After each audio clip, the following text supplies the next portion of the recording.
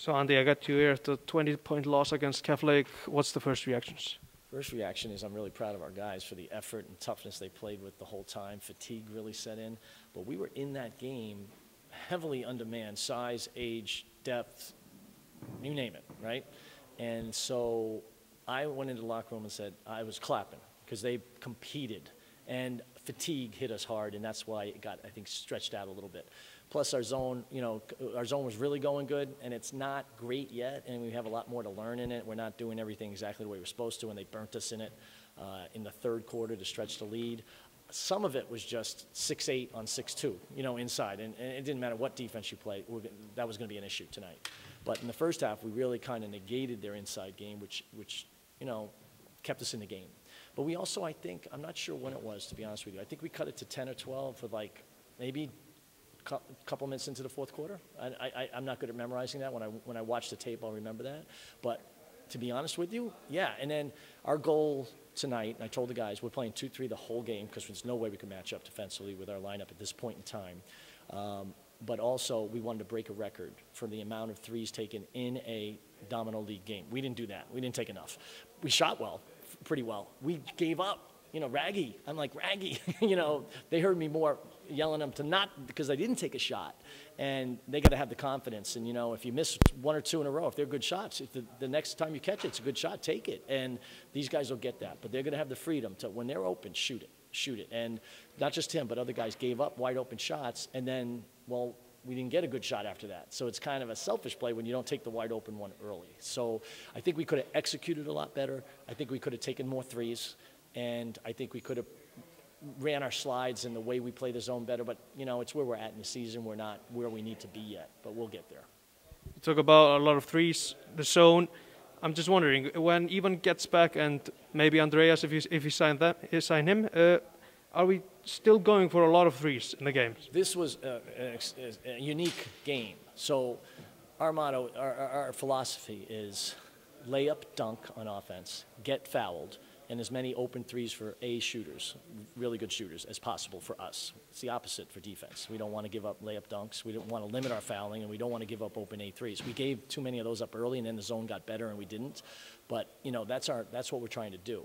But when we have Avant, you got to let the big dog eat. I mean, he's a killer, so we'll have more balance, obviously. And then, when we fill out the roster with the last guy, we'll have more balance. But, we're going to take open threes with A shooters when we got them. But we can't fall asleep on the big dog, yeah. What's the training on Friday? And I saw this player, Andreas. Are we going to sign him? Yeah, I can't comment on that right now. Yeah. Going forward, at this moment, we don't know if we're going to play in 2 weeks, maybe on Friday, because it's not a Reykjavik team. How's it looking for you? Well, I think we'll find out probably during the day tomorrow. So I'm hoping to know the answers to these questions by the time we hit practice. We're not going to do a lot in practice tomorrow night anyway. You know what I mean? Because we're just coming off that game where these guys were just running to the ground, right? So we'll have a short practice. I got to think about what's the best way to handle that. But I also got to know, all right, if we're not playing for 2 weeks, then they'll probably have the day off. You know what I mean? If we're playing Friday, we'll do something, but short. More mental than physical. That'll be Wednesday, and then we got to have a short, hard practice Thursday, get back and ready, and then be ready to play on Friday. Yeah. When will Ivan be ready to play? I think.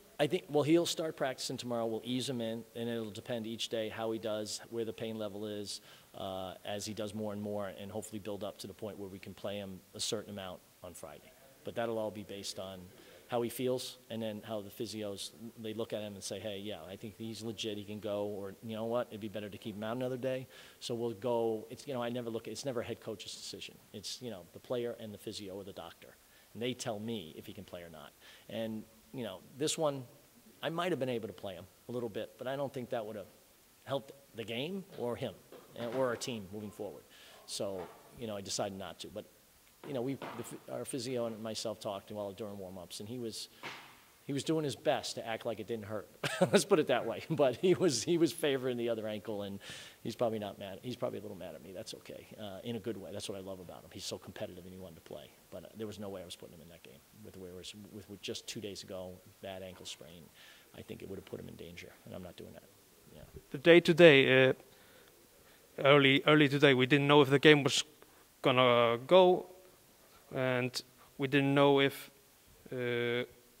Yeah, who would be ready to play? Yeah. How was the preparations?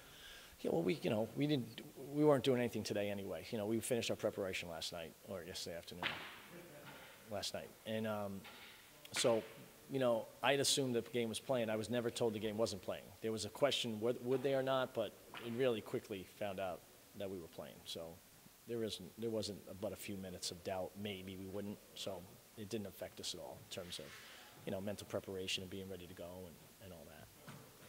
If you look at the players, who are you happiest with? So well, I'm happy with the group, number one. You know, we have such young guys. I mean, most of those guys played in our under-21 game on Sunday, you know.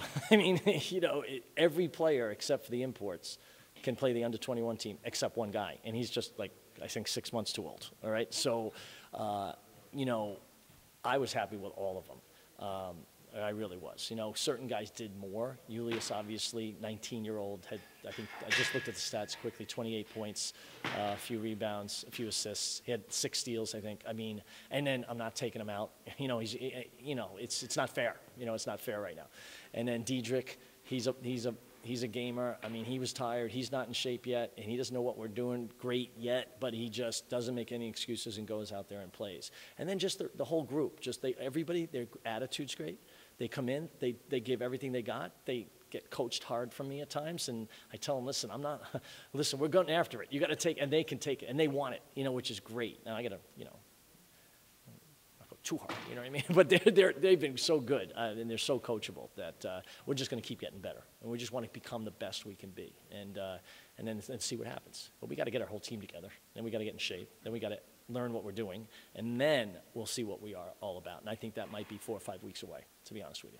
Hopefully we can survive through that period, maybe get a win or two, and then hopefully kick into gear a little bit like 4 or 5 weeks from now. That's where I think we're at.